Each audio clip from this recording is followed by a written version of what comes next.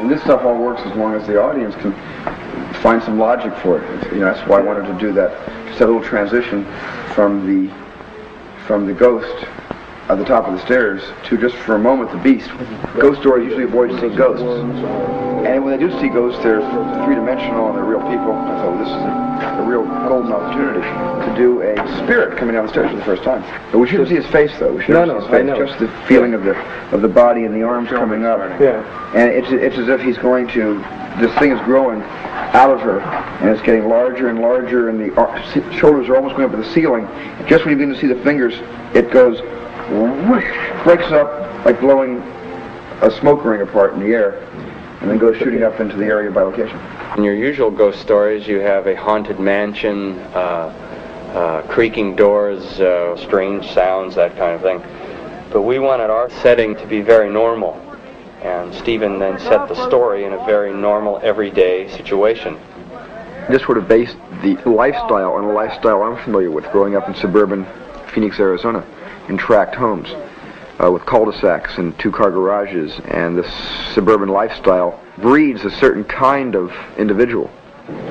Steve Freeling is a real estate salesman, and his wife Diane, and the kids, Dana and Robbie and Carol Ann, you know, that normal kind of family, that family existence, the day in, day out, get ready for school, come home, the Dana's dating, you know. And then the amazing thing is what comes into their lives.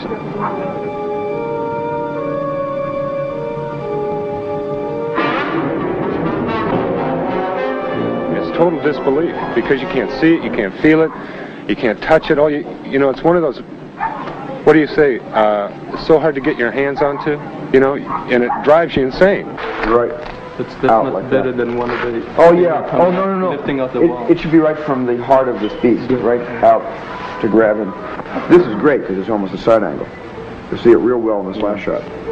Okay, the other thing is on this arc lighting coming up through the throat. Yeah, the strep throat light. Yeah.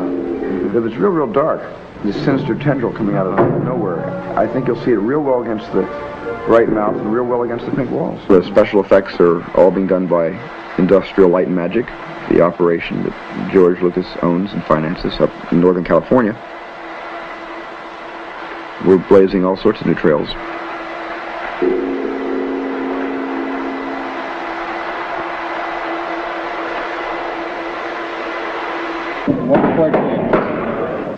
Yeah, just going to use my feet. I feel stronger standing than sitting down. The chute is bolted down right together to the ground. Right here. Is there enough strain?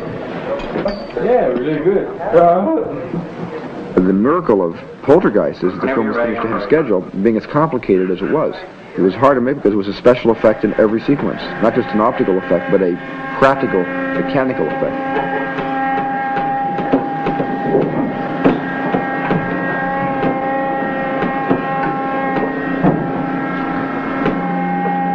You look at the set and you say, oh, it's a typical suburban household. Why don't you just go out to Simi Valley and shoot the interiors as well as the exteriors?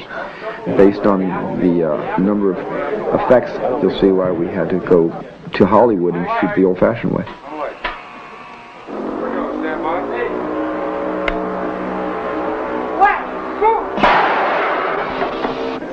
We had lots of shots involving complicated setups for stunts and effects, and you just can't go into somebody's living room and tear out the ceiling and tear out the floor to accommodate them.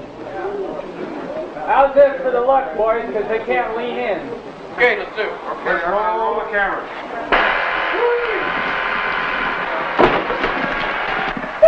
Real nice, all right?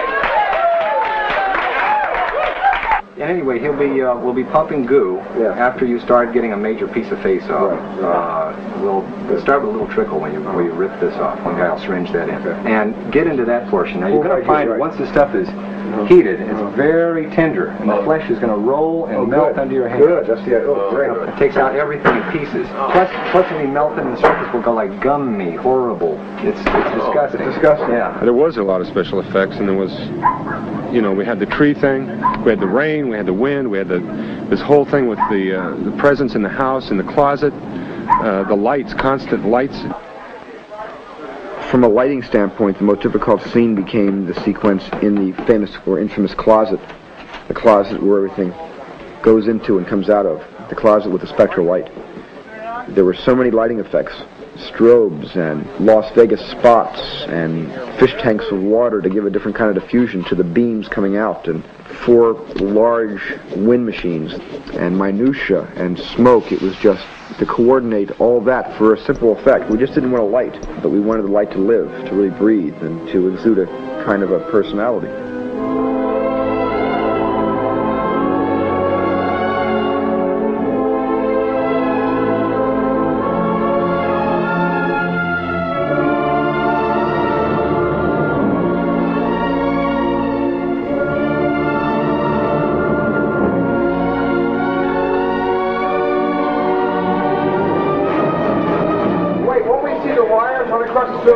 The wires will be underneath those. Okay. We're losing water.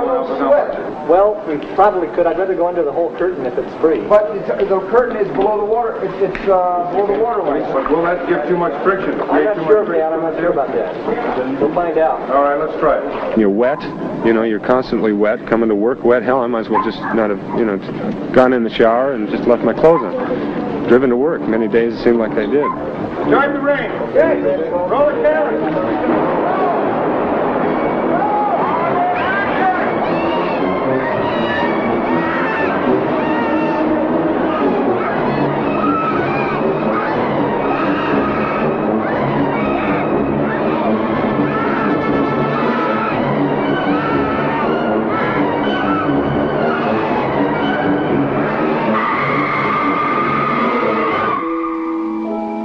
Every 4th person you know has had an experience of some sort with a poltergeist or a ghost. You just have to ask around, you'll find out.